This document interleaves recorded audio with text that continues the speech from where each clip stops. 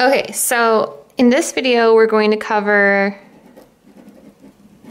H1 NMR, which you'll also hear referred to as proton NMR. And again, what that means, again, an H1 atom, all it's made up of is a single proton, so a lot of times you'll hear this referred to as proton NMR, and proton is just referring to the H1. And so again, if you're following along with your packet, on the front page of your packet, right, in the last video we talked about all the things that have to do with carbon NMR. So next we're going to talk about all these things that have to do with HNMR. So it's listed at the bottom of the first page. So first I'm actually going to go a little bit out of order. I'm going to talk about environment, and then I'm going to talk about the other two, multiplicity and integration. So environment's going to be very similar to what we talked about with the carbon NMR. And then these other two things are brand new. So those are specific to the HNMR. So environment's going to be the first one we go through. So I'm going to go a little bit out of order from the packet, but then we'll kind of talk about these things and then go through some examples. So again, the environment, just like for carbon NMR, it tells you where these things are in the molecule and like what kind of attachments they'll have. And so if we go through the kind of the major dividing lines, similar to what we did with carbon, we start at 0 in the upfield region, and then for proton NMR, we don't go as far in the numbers. The numbers tend to only go down to like 14, so you don't generally see anything going past 14. And again, in this NMR spectrum, we're detecting the hydrogens, not the carbons. Of course, most of the hydrogens are attached to carbons, and so they'll kind of have similar issues going on for the same reason. And so I'm going to start down here, kind of 1, 2, 3 in the 4 region. And this is not going to be to scale. I'm just going to kind of put random numbers on here where important stuff shows up. But just like with carbon NMR, the most upfield position is going to be reserved for the alkyl region. And so 1 to 2 is kind of the alkyl region, where we're talking about, again, the hydrogen itself.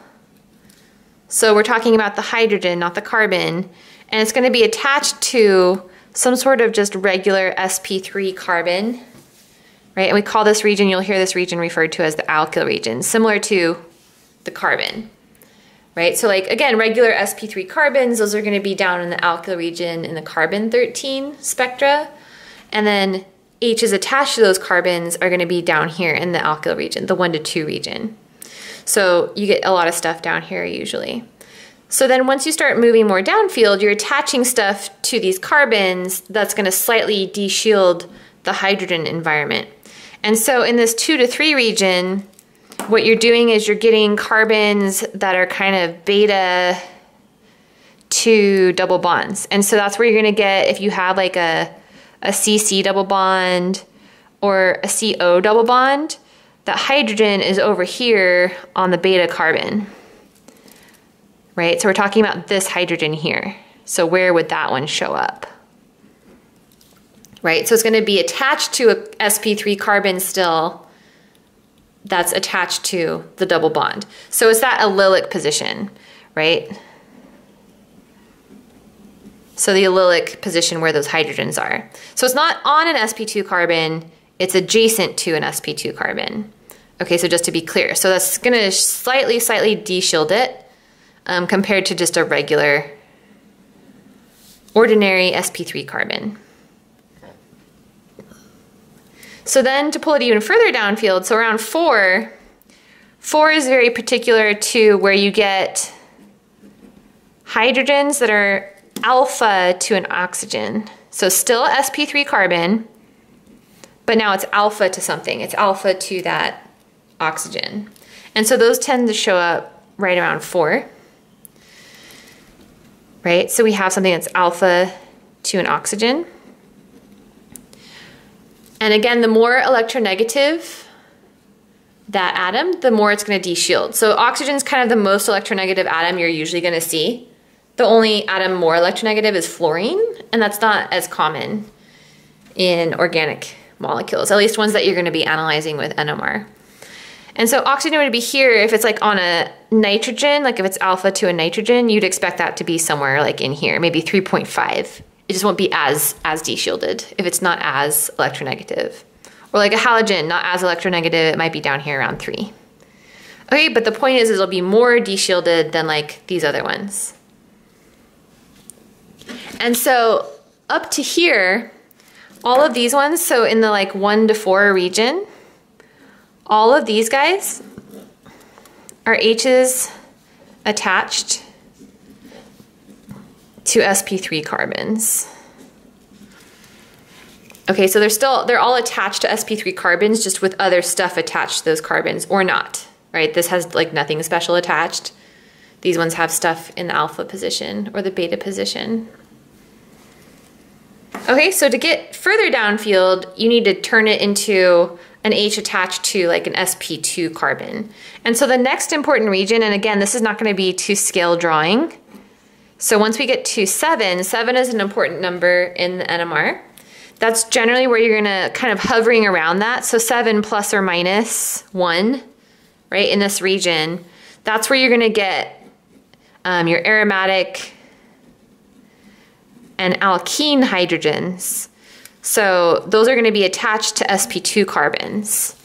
So this is, again, same trends as you would expect in the carbon NMR, but for the H's instead. So again, what you're getting here is you're getting like alkenes, and again, we're talking about the H itself. So the H attached to the alkene, it's attached to an sp2 carbon, or like an aromatic ring, right? So an H attached to an aromatic ring. So it's directly attached to an sp2 carbon versus all of these ones down here are all attached to sp3 carbons. Right, so those will hover around 7. So they'll be in like kind of the 6 to 8 range, where 7 is kind of the key number you want to look for. Okay, and then we get into kind of some special stuff down here. So once we get to like around 10, 10 is where we get aldehyde carbons, or sorry, aldehyde hydrogens. So it's in the aldehyde functional group, the H that is attached to the carbonyl carbon. And again, just like in carbon NMR, we'd expect this carbon to be more deshielded. So the H attached to it is also more deshielded than in these scenarios. So it's similar trends to the carbon NMR, right? And those tend to show up almost always kind of exactly around 10, right? So it's going to be kind of in the 9 to 10 region. Okay, so that's for aldehyde specifically. So that's where you get your aldehyde H. And so just like they're kind of special in the IR, they're also special in the NMR. And so up until here, all of the H's we've investigated have been on carbon, but keep in mind we can also have H's that are on heteroatoms. So we can have H's attached to oxygen, we can have H's attached to nitrogen. And so one of the special ones is when we have the H in a carboxylic acid. So this H is not attached to a carbon, it's attached to an oxygen. Okay, so that hydrogen in the carboxylic acid tends to be very far downfield. And so that one tends to show up anywhere between kind of 10 and 14, or I think your handout says like 10 and 13. And so that's gonna be like way down here, right? So that's gonna be where you get your carboxylic acid H's. And so when you're looking in those regions, it's really important to look there because nothing else is really going to show up there. So it's a really kind of key region.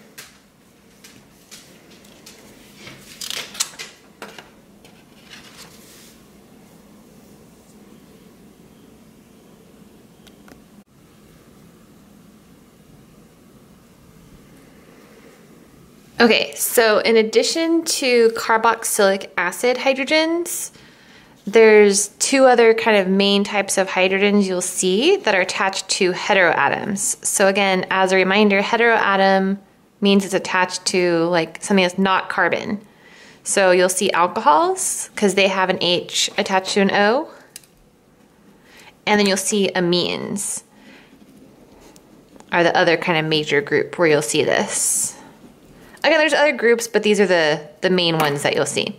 And so the carboxylic acid, so just going back up to here, right, it's on OH as well, but This one actually just generally gives you that one peak and it's always here. It's very distinctive just for this specific functional group. Okay, so the other ones, alcohols, for whatever reason, these ones are going to be a little different. They're not going to show up at 10 to 13.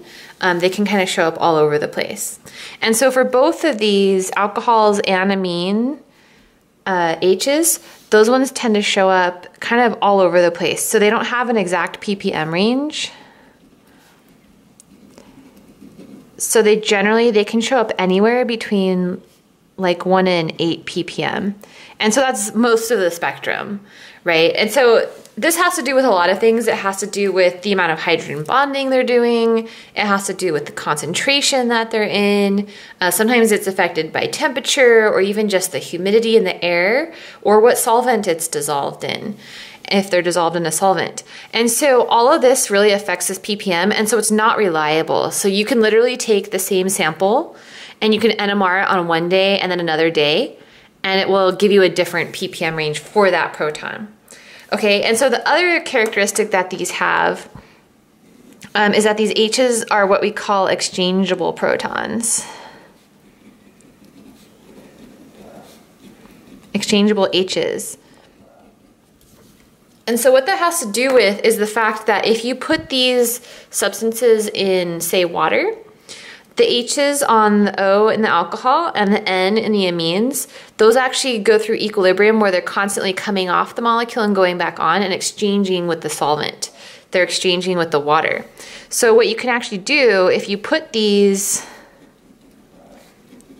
in like a deuterated solvent, so if you put these in D2O, you'll actually have the deuteriums will swap places with the H's on the molecule. And so in terms of the NMR, what will happen in the HNMR is these peaks, or the peak for the OH or the NH, this peak will disappear. And so that's an actual like experiment you can do if you have an NMR and you have a peak in your NMR and you're not sure if that peak is the OH peak or the NH peak. You can actually take an NMR, see where the peak is, and then if you suspect that one of the peaks in your NMR belongs to one of these, you can mix it up with D2O and then take another NMR, and then that peak will be absent. So the absent peak is the one that belonged to those. We won't actually be doing that in this class, but it's something that can be done. Or something, if you do your problems, sometimes you'll come across a hint where they'll be like, oh, this peak disappears in D2O. And what they're telling you is that peak belongs to an OH or an NH. So it's a different way of kind of telling you that. And it's based on that experiment. So again, what we're doing is like if you have something like an alcohol, right? So this H would be visible in the HNMR.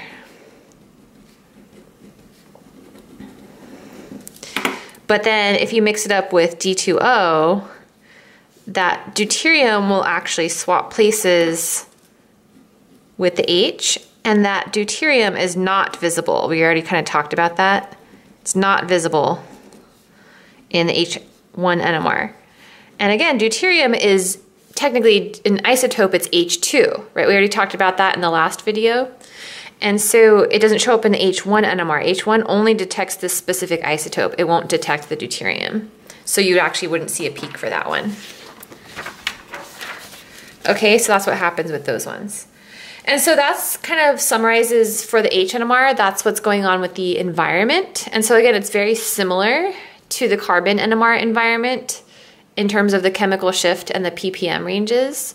It's just different numbers, it's a different scale. And there's a couple things that are specific to the proton NMR because you have protons instead of carbons. Okay, so next I'm going to talk about the other factors, the other information you can get from the carbon, or sorry, the HNMR. And so next I'm going to be talking about the splitting pattern, aka the multiplicity of the peaks. And so this is unique to proton NMR. You don't get this issue with the carbon NMR. And so what this is going to tell us is it's going to tell us how many H's are on the neighboring carbons.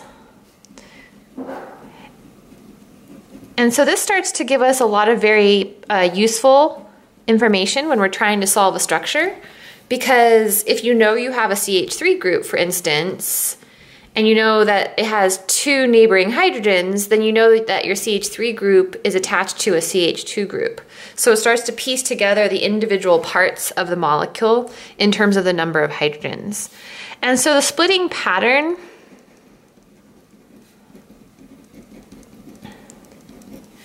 aka the multiplicity, these mean the same thing. So if I ever ask you like, what's the splitting pattern of these hydrogens, or what's the multiplicity of these hydrogens, those refer to the same thing. And so they're gonna split in a way that gives them n+1 peaks, where n is the number of neighbors. And so I'm going to show you an example of what I mean by that. But you also have examples in your book, in the reading assignment, and in your packet. So you'll kind of see a lot of different examples. And so we're going to use this guy as an example. We used this one in the carbon NMR video. We're going to use this one for proton NMR. And so for this one, we're detecting not the carbons, right? There's 4 different carbons. We're detecting the hydrogens. And so just like with carbons, the hydrogens can have symmetry, and if they're identical to each other, then they will have 1 peak in the NMR. And so here, these 3 H's here on this methyl, all 3 of these are equal to each other. And so those 3 hydrogens will show up as 1 peak in the HNMR. And so we'll call that peak A. These 2 hydrogens will show up as their own peak, right, because they're equal to each other. We'll call that peak B. And then these 3 hydrogens are the same as each other. Those will show up as their own peak. That's peak C. And again, this methyl, these 3 H's are not the same as these 3 H's. They're both on methyls, but they're different, right, because they have different neighbors. They're in different environments. And so they're going to show up as unique peaks, just like we talked about for like carbon NMR. So anyway, so if we go through this and look at the neighbors, for peak A, right, we're talking about how many neighbors are on the neighboring carbon. So kind of think about this as a house.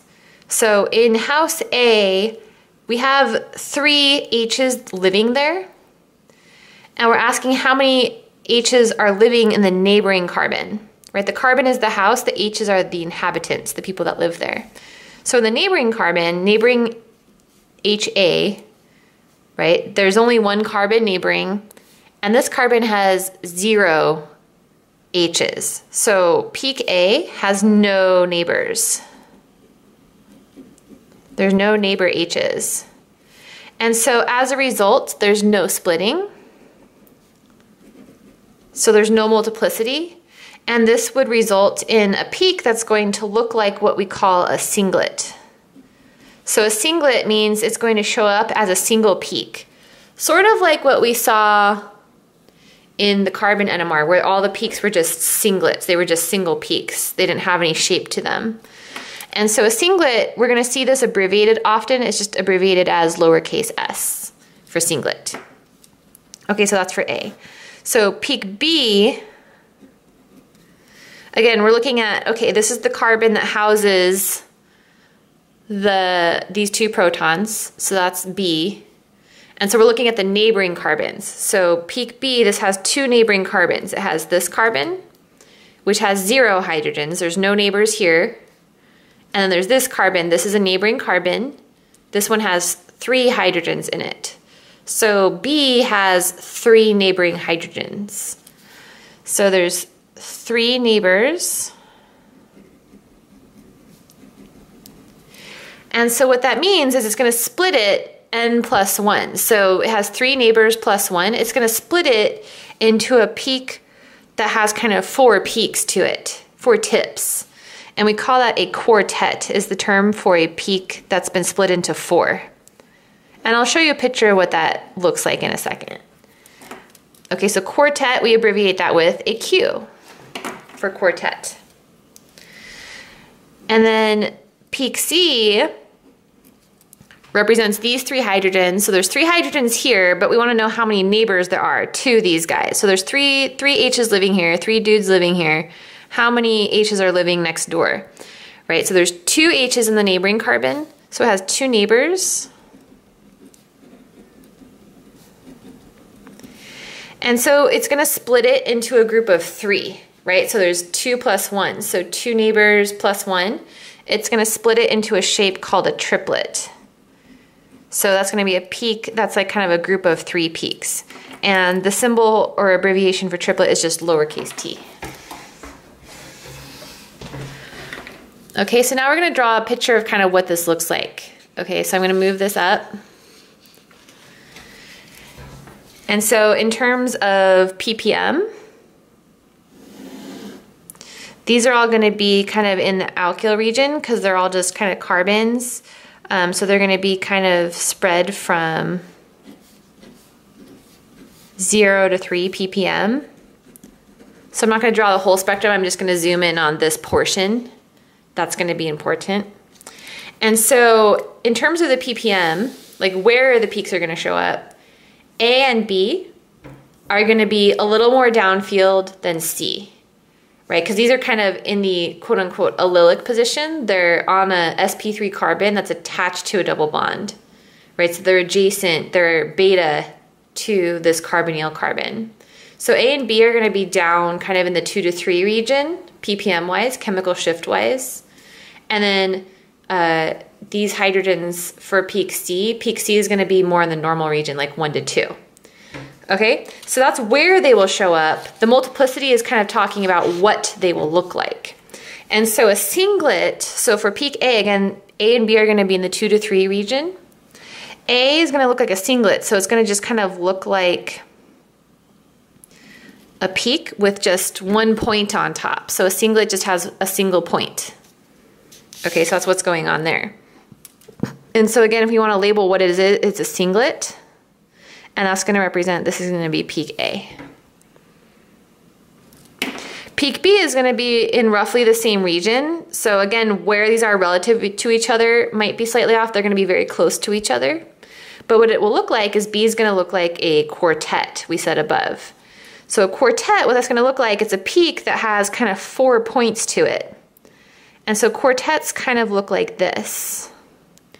And so what happens is when you start splitting these, it's all one peak. Like you can see this is kind of all grouped together, but it's going to be a little taller in the middle. And then as we go out in the splitting, the outer peaks get shorter and shorter. So it's going to be symmetric as well. So if it's an even number, you'll have kind of 2 tall ones in the middle, and then you'll go out, and then each additional one will get shorter and shorter as we go outward.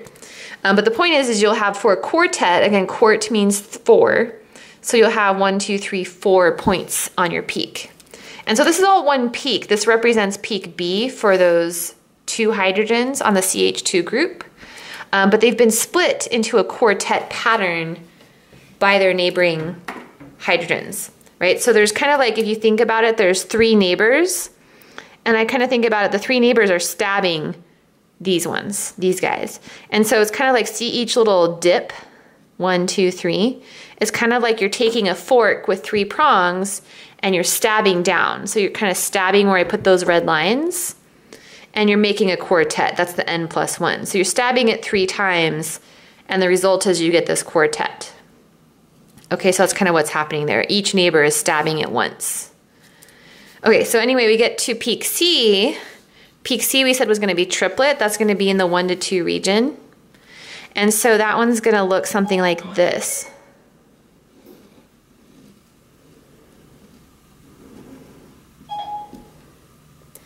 Okay, so the triplet is going to have 1 big peak in the middle, and then again the outer peaks are going to be shorter than the middle peaks. That's just how it ends up looking in the spectrum. And so this one's a triplet, and we use T to kind of represent triplet. So this is going to represent peak C over here for those guys. So again, we can assess where they are. That tells us the environment, so the chemical shift. And then now we know something about how many neighbors each one has. That's the multiplicity. So the third thing that we can get from the proton NMR is going to be the integration as well. So I'm going to talk about the integration along with the same example. And so you don't actually have to do any calculations for this, so don't freak out. The integration is something that the computer does for you. And when you print out your NMR, it's going to have integration numbers on it. So integration is just going to be a measure of the area under each curve. And the area is proportional to the number of hydrogens that belong in each of those peaks. So if we go back up, I'm going to scroll back up to our structure from before. So if we integrated these peaks in the NMR, the relative ratio is going to be for the relative ratio of hydrogens here. So if we go A to B to C, the ratio is going to be 3, because we have 3 hydrogens in A, to 2 to 3. So the relative integration for peak A should be 3, and the integration for peak B should be 2, the integration for peak C should be 3. So the relative integration ratio, if we do like A to B to C, is going to be 3 to 2 to 3, roughly, right? And again, that's representing the number of H's that are in that peak, right? So if we saw like this one, we'd say this is a singlet that corresponds to 3 hydrogens. This is a quartet that corresponds to 2 hydrogens. This is a triplet that corresponds to 3 hydrogens. And so a lot of times you'll see this notation where they'll list the multiplicity with the comma and then the number of hydrogens that go with it. So you'll see that in a lot of the problems that you'll see in your book or in the handouts. Okay, and again, when you integrate this on the computer, you might get different numbers, but the ratio will be the same. So ultimately, you want to get the numbers that add up to the numbers of H's in your formula, because it could give you like a ratio, right, of like 6 to 4 to 6, that's the same ratio, but if you know that you only have 8 hydrogens in your formula, then you need to divide that ratio by 2 to get the ratio that matches your molecular formula.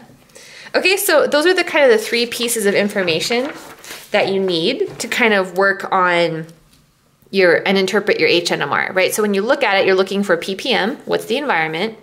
You're looking for the integration, how many hydrogens does each peak represent? Right, so if it's 3, that's usually a methyl group, right? If it's 2, that's usually a CH2 group or something like that, and so on and so forth, right? And then you also want to look at the multiplicity, because then that tells you what they're next to, right? So if you look at this one, if you see a triplet that integrates to 3, that tells you that you probably have a CH3 group,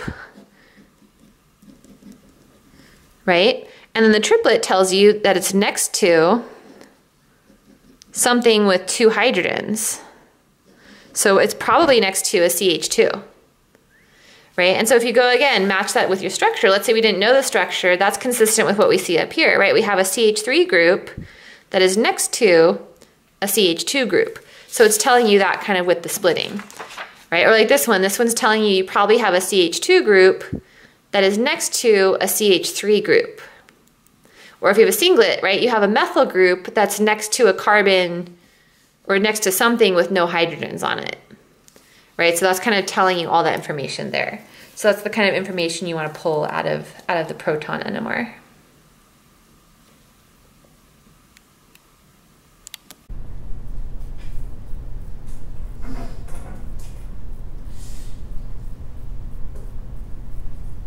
Okay, so we're going to do this example, and again, there's a bunch of H's on this one. I drew them all in. We did this one with the carbon. And so for this one, we have that symmetry we talked about with the carbon NMR. That exists as well for the HNMR. So like these 2 carbons we said were the same, and so all the H's on them are equivalent to each other. So like all 6 of these hydrogens are equivalent to each other, so they're all going to show up as the same peak. So we're going to call that peak A. Right, these are all the same. They're chemically equivalent. Right, this would be peak B. Then this one's unique. We'd have peak C. And then these 6 are all the same as each other. Right, these are all the same. We're going to call that peak D for those 6.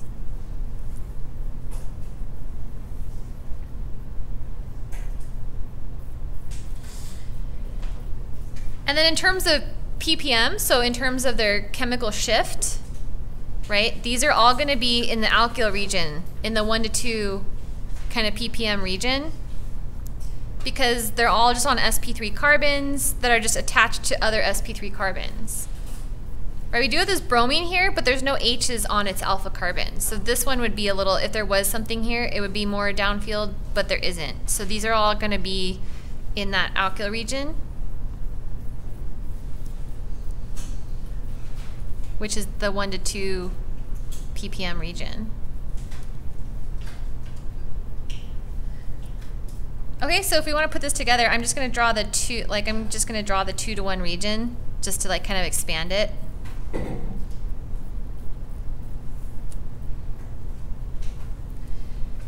And so if we want to draw peak A, and again, these are all going to be here. It's going to be messy. Sometimes you actually get overlap where you get 2 peaks that kind of like, they merge into each other just because they're not single peaks anymore. So it gets messy sometimes. But we'd see A, and what would be the multiplicity of A?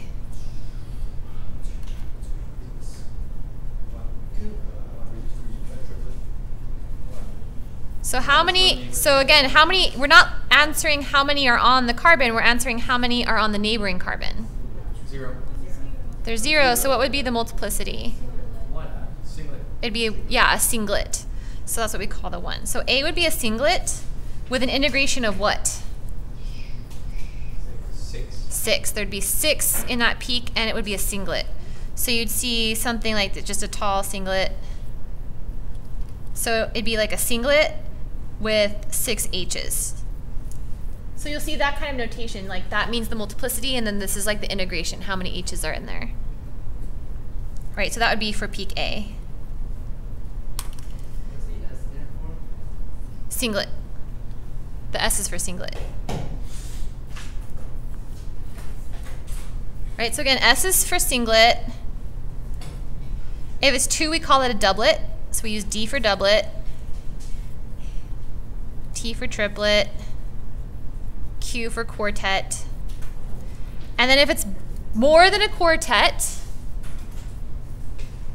we're actually going to call that a multiplet. So anything more than a quartet, in this class at least, we're just going to call that a multiplet.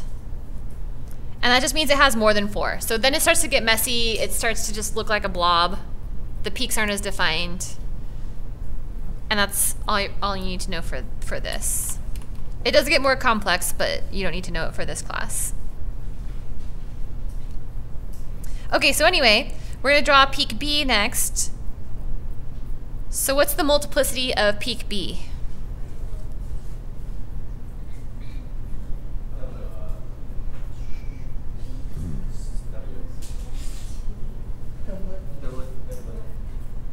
It'll be a doublet, yes, because again, it has on its neighboring carbon, it has 1 H. So it only has 1 neighbor. There's none on this neighbor.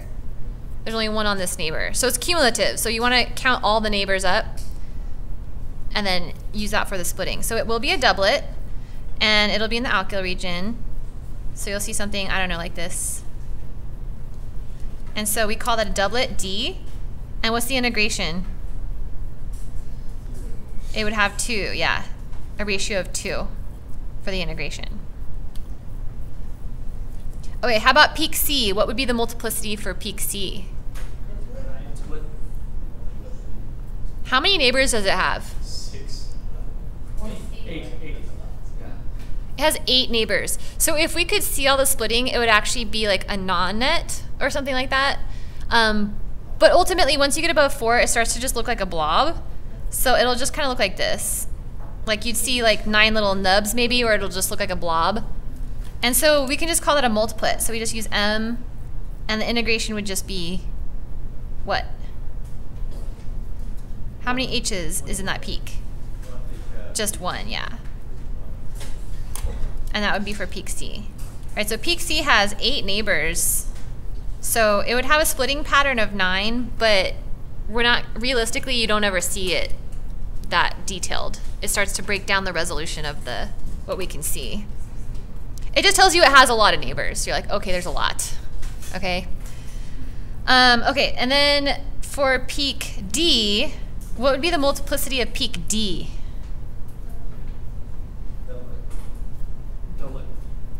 Doublet, right? Because these have 1 neighbor on the neighboring carbon. So it's going to be a doublet, and it's going to integrate to what?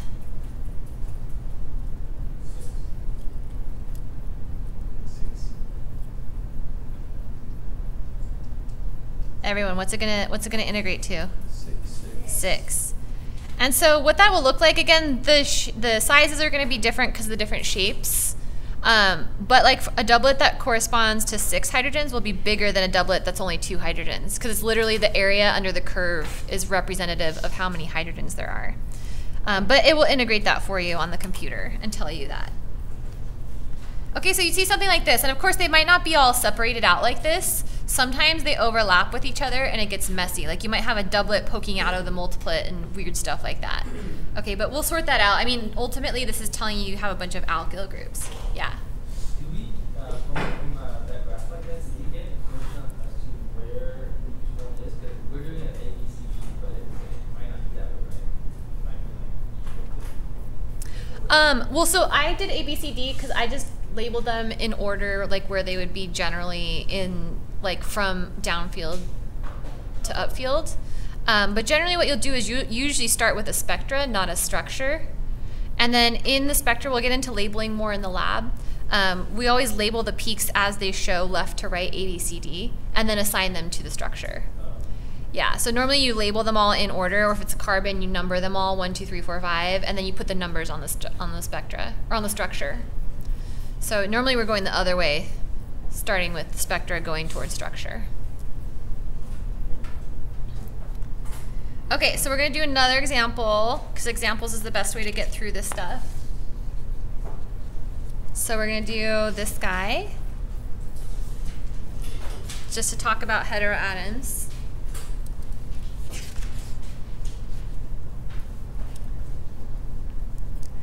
And so, okay, so on this one, let's draw all the H's in.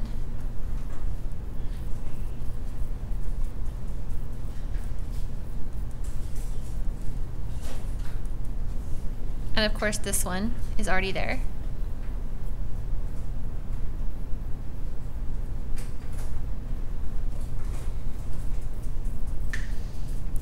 Okay, so this is our first example where I've done one that has a heteroatom. And so when you have H's attached to a heteroatom, so O or N is what you guys are going to see, they don't play the splitting game. So remember, heteroatom means like an oxygen or a nitrogen. It means something other than carbon or hydrogen. So it's on a hydrogen. These don't split. So the heteroatom ones, they don't play the splitting game. That means they don't split their neighbors, they don't stab their neighbors, and the neighbors don't split them. So they're always going to be singlets, and they don't split their neighbors. So they don't play the splitting game, ever. Okay, so heteroatom H's will always be singlets. Okay, so it's kind of like they're not attached. So think about it that way. So kind of imagine this dividing line here. When you're thinking about splitting, the splitting does not go across that line. Okay, so just ignore it. It's not playing the neighbor game. It's off on its own island. It doesn't care.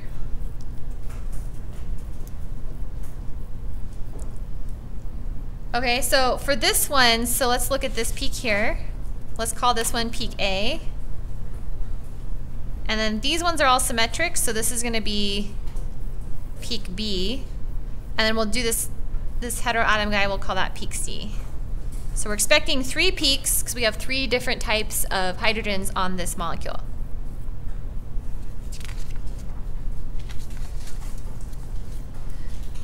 Okay, so peak A, we're expecting peak A to kind of show up. That one's alpha to an oxygen.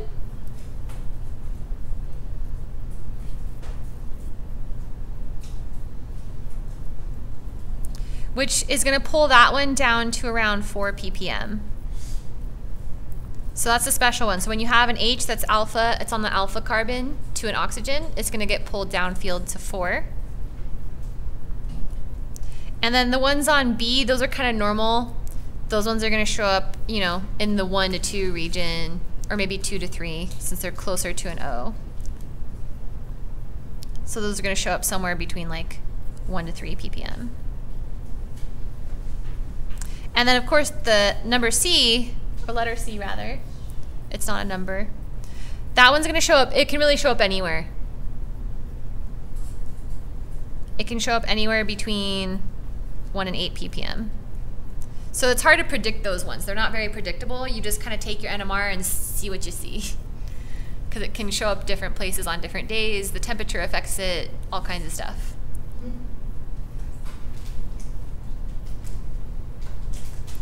So if we put that information together and we want to sketch like a spectra for that one.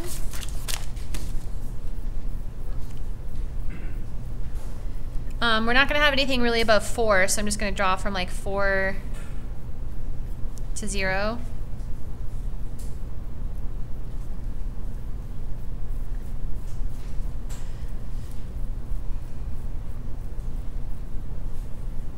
So A is a peak. We're expecting that one to be around 4. What is the multiplicity of A? So it's going to be around 4. What's the multiplicity? Yeah, it'd be a multiplet. It has 6 neighbors, so it would be like a heptet, but we're just going to call it a multiplet. So it'd be something blah, blah, blah, blah. Going to have a bunch of peaks. And that's what it will look like. It'll just look like a little fuzzy blob. You're not going to see all 7 peaks. They're too small. So that one's going to be a multiplet. What's the integration for peak A? 1. Yeah, it'd be 1. And so that's peak A. Peak B, we said that one's going to show up somewhere around here, maybe around 2-ish. And that one's going to look like what? What's the multiplicity of peak B? Doublet, because it has 1 neighbor. Those carbons each have 1 neighbor. So it's going to be a doublet around 2-ish. And what's the integration? 6. There's 6 hydrogens in that peak. So that's peak B. And then peak C is going to be what multiplicity?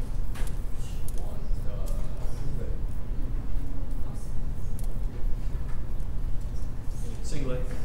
It's a singlet, right? Those ones don't split. They don't split their neighbors. The neighbors don't split them. They're not involved. So they're going to be singlets. And again, it can really show up anywhere. Let's just put it here, because why not? And so this could be peak C, and that's going to be a singlet, and it's going to integrate to 1. But again, the ppm is really variable for this one. It's not necessarily going to be at 3. It can show up kind of all over the place. Why is C singlet? Because the heteroatom ones, remember, they don't split. They don't participate in this game.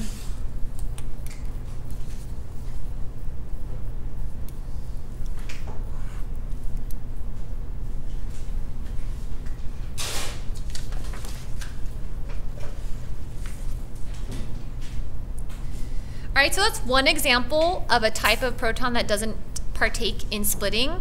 There's 2 other situations where this could happen as well. Okay, so one is the aldehyde H. So again, we talked about this one. It has a special bend in the IR spectra. It's also special in the NMR. So aldehyde H's also do not play the splitting game.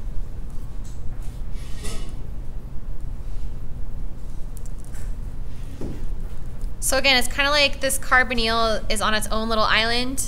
The splitting doesn't go across that bridge. Okay, so the aldehyde H's don't play the splitting game.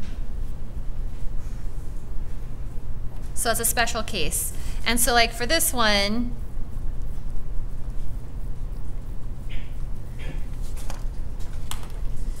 right, we're expecting to see 3 peaks. We're expecting to see, you know, these 2 peaks and then 1 for the aldehyde. So aldehyde H's are always singlets because they don't split.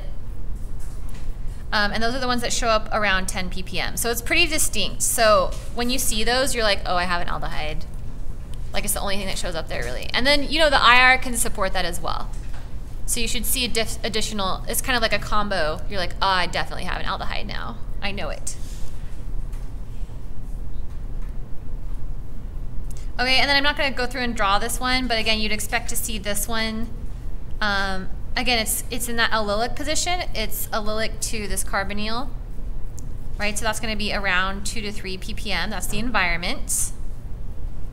You're expecting it to have a multiplicity of 4 because it has 3 neighbors, quartet.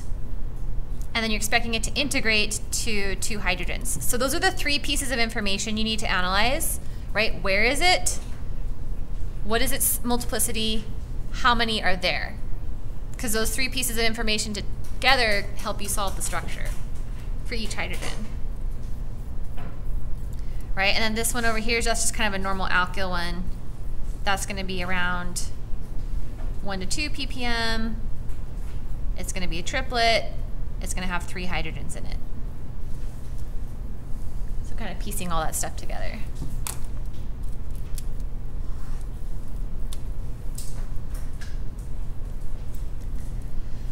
Okay, so that's our second example of an H that does not split.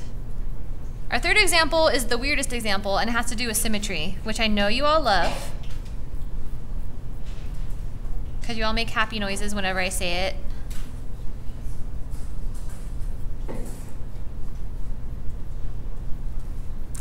So let's do this example. So here's an example of a meso compound. It doesn't have to be meso, it just has to be symmetric, but meso compounds are symmetric.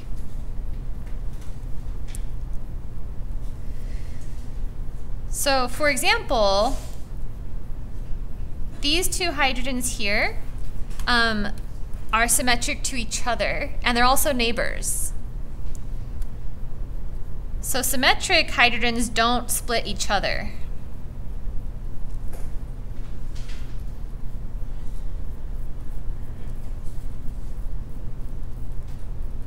So they'll split other things. They'll split their neighbors if their neighbors are different, but they won't split each other if they're identical to each other. And so I kind of think about it like these are like, I don't know, these H's are running around stabbing people left and right, but then they encounter someone who's identical to them. And they're like, oh, you're me. I don't want to stab you.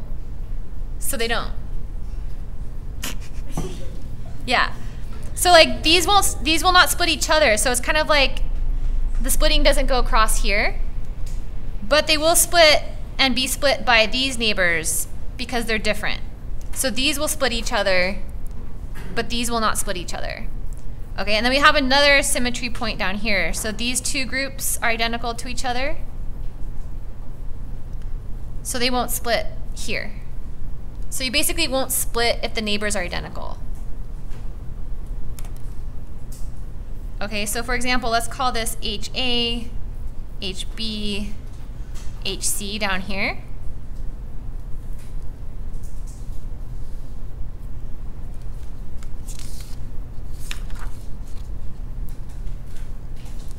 So like A, based on this, what would the multiplicity of A be? Based on what we just said.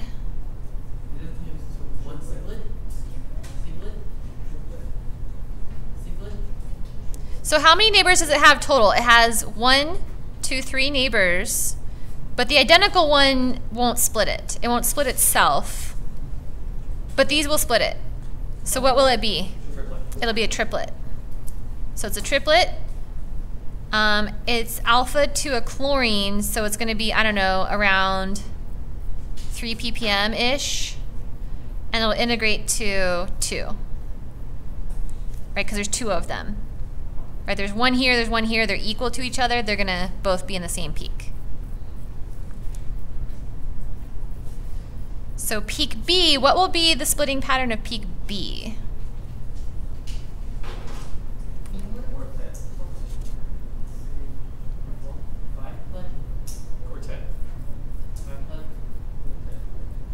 So how many neighbors does it have? 3. Yeah, it has 2 over here and 1 over here. So it's 3 total neighbors, so it'll be a quartet. So it'll be quartet. It's kind of normal, so it'll be kind of in that, 1 to 2 range. And it'll integrate to 4 H's, right? Don't forget the symmetry. There's 2 here, 2 here that are equal. What will be the splitting of peak C? Triplets.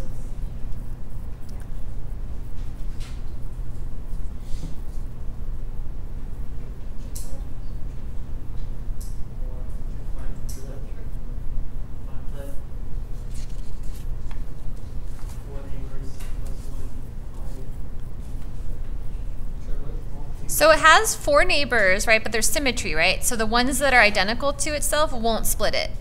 So remember, these won't split it, these will. So it will be a triplet, right? Because these two will split it, but these two won't, because they're the same as itself.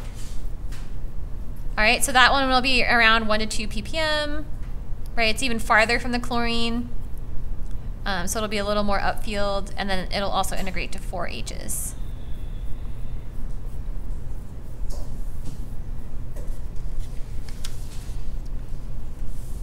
Okay, so those are just kind of 3 special cases, right? So heteroatoms, aldehydes, and symmetric hydrogens won't split each other, or they're